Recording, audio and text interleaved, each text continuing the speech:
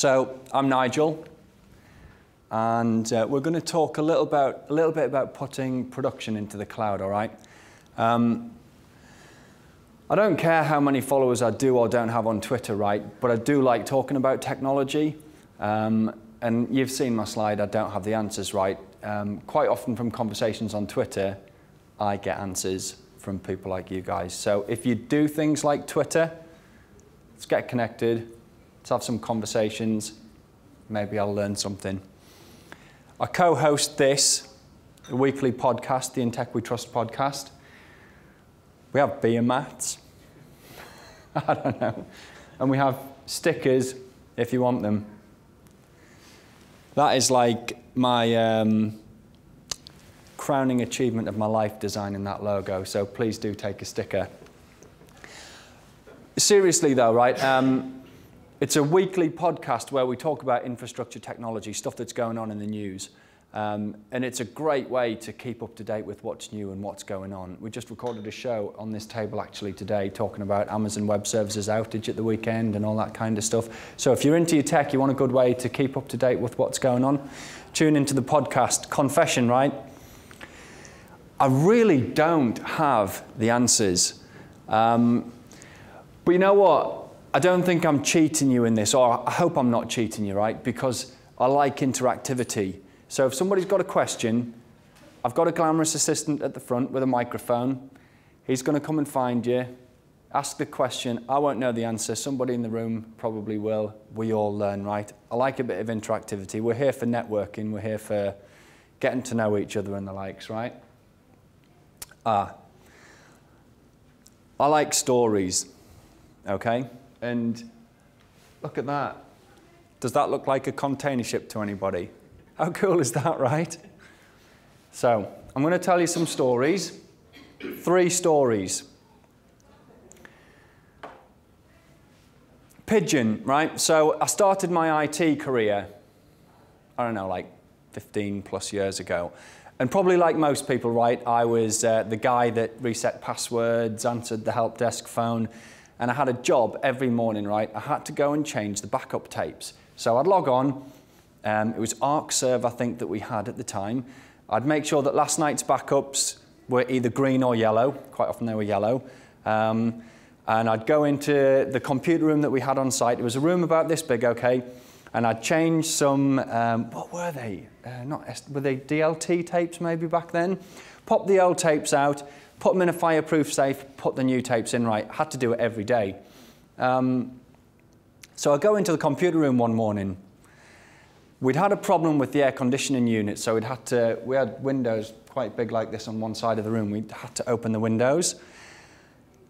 And I don't know, I'm aware that there's something in the room that shouldn't be there. And I realize there's a pigeon in the computer room, right?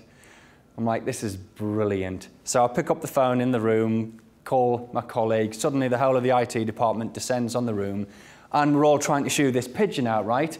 No word of a lie, right? It's shizering everywhere. It's on network cables, it's on the front of servers and stuff, pigeon crap everywhere. And as we're trying to flap it out of the room, of course it's flying into the glass. And we're like, no, you've got to fly lower. Nightmare, okay? Also, you know the suction pads that you use to lift floor tiles on raised floor data centers, yeah? Has anybody else done this with them, right? Has it? Right, brilliant, right? Oh, you're missing out, okay? You can probably, unless you're really strong, you can probably get most of the way up this wall. The problem that you have with them, though, is, at least back in the day in these kind of computer rooms, they tend to have a fair amount of dust in there.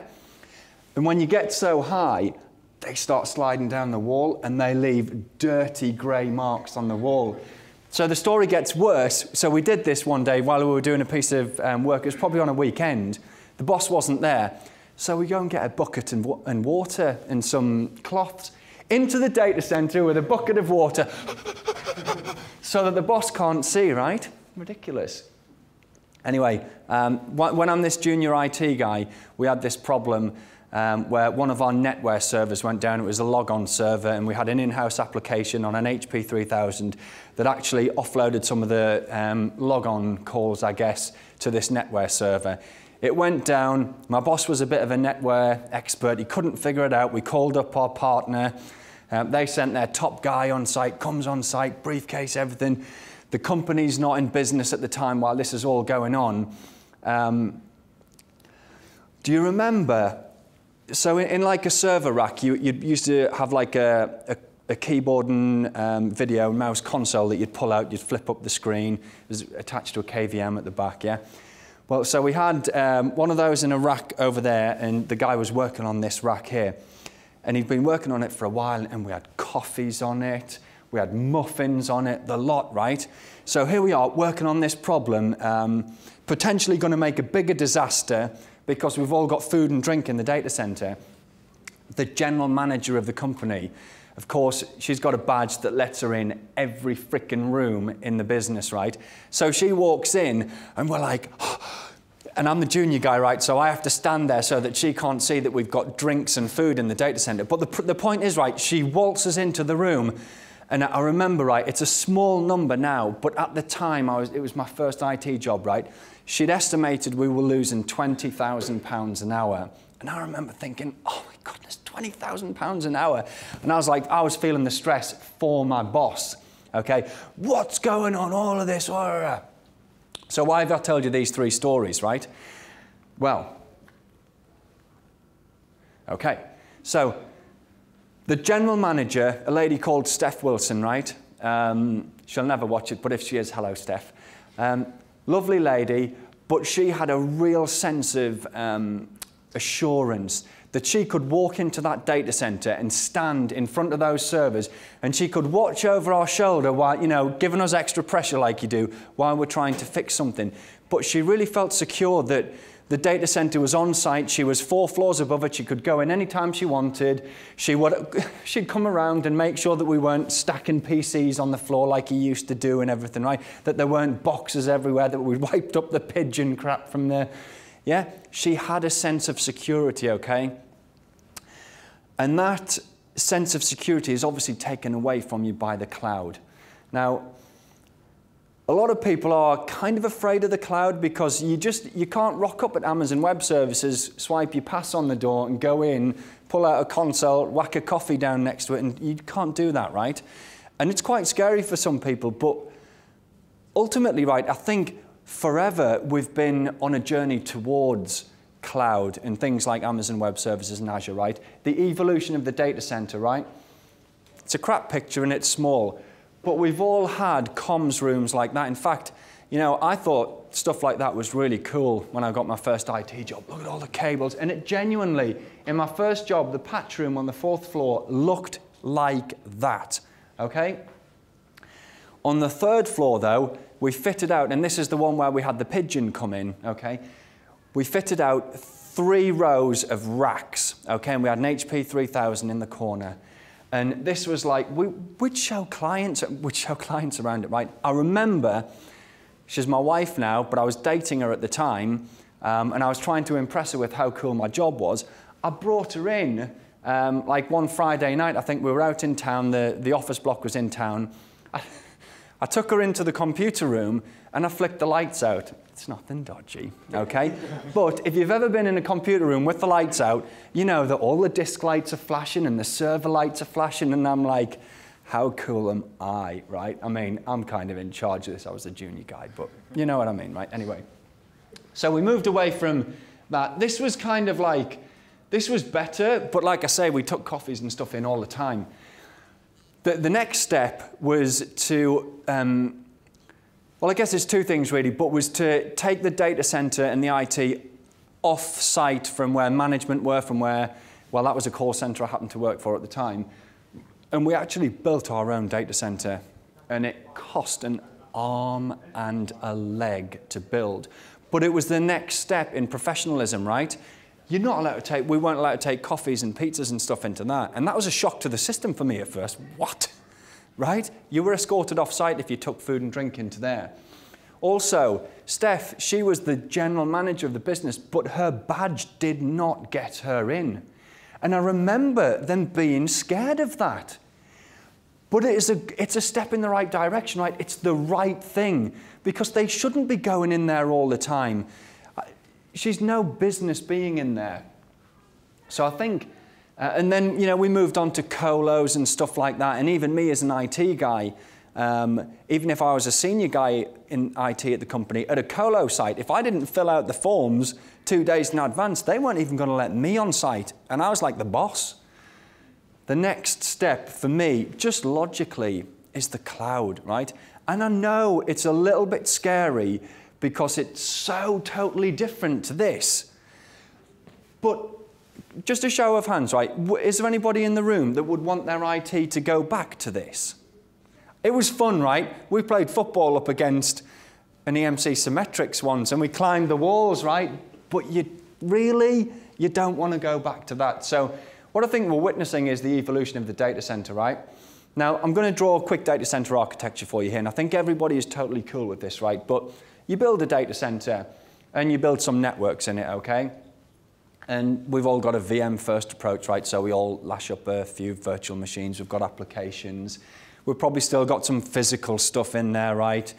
You've got some big iron Unix or whatever, or one or two niche physical requirements. You throw some security policies and stuff in place, and suddenly you think, you know what? We've got a good thing going here. You think, it's the crux of our business now. No IT, no business. Probably ought to build another one. But you know what? That thing cost an arm and a leg to build, capital expenditure. We need to pretty much put everything else the same over there. And then we need a whopping network connection in between. But you know what? Failing stuff over from here to here is a nightmare, okay? We run out of money. We actually decide we want twin-tail data centers. We want redundancy between sites, but we can't afford another link like that, so we lash a piece of string across, okay? We need internet connections out to the real world. We're all cool and comfortable with that. That's like the standard model for us, okay? You can't do that in the cloud though, right? Well, I'm probably preaching to the choir here. You totally can do that in the cloud, right? But I remember when Amazon Web Services was quite new, and EC2 was like, it was the chizing, okay? But what kind of IP address can you assign to your EC2 instance? There's a bit of magic going on there. We don't really know what's going on. We have no control over that. What kind of security can you apply? Back in the day when Amazon Web Services was new, it was a bit of a scary thing. But now, right, in Amazon Web Services, I can lash up an availability zone, right? Well, availability zones already exist. These are Amazon's data centers, right? I've never been to one, but I think we can all agree Amazon knows how to build data centers. These things are world-class, okay? Redundant power, the lot, okay? Build networks, we can throw up instances. These can even be, you can rent physical hardware from Amazon now if you've got deep enough pockets. We can lash security groups around it. You know what? We need a second one. We just put our DR in another availability zone. It's already built for us by Amazon. How much does it cost to go from that to that? It's an OpEx cost, right? We've got double the number of virtual machines running. It's going to be whatever it costs us to spin up our EC2 instances. It's pennies at the end of the day, right? We can add the equivalent of firewall rules, network access control lists, all of that kind of stuff.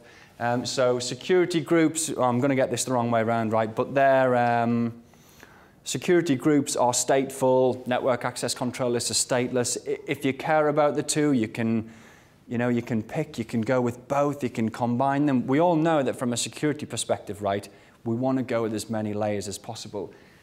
You've got rock solid security here. Can I get a show of hands in the room, right? Anybody know a security person that's better than the security guys that work at Amazon? Nobody's going to show their hands, right? Because this is Amazon's business. They pay and hire the best, and I'll give you it, right? They work them to death. But these guys know the score. These are like experts, right? If you think you can do security better than Amazon, I'm going to doubt you.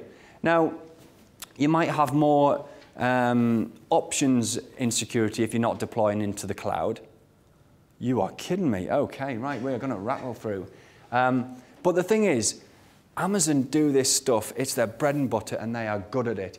And the links that they have between availability zones, if you're within a single Amazon region, oh my goodness, these things are like lightning. And to throw together an internet connection, this thing is like Amazon, they don't give you the details behind it, but they tell you it's never going to go down. It is never going to be a choking point from a performance perspective. It's like the Mac Daddy of internet connections, right?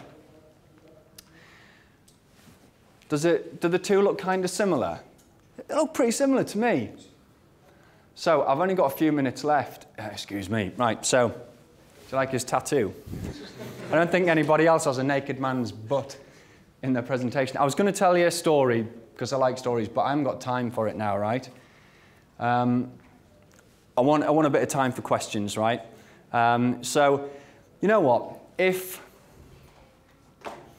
you still think you're not ready for production in the cloud, I would say seriously consider at least dev test in the cloud.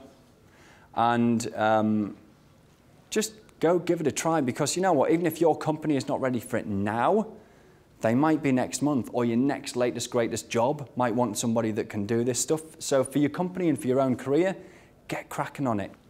All right, no questions. Well, we're good then. Thank you, everybody. That'll do.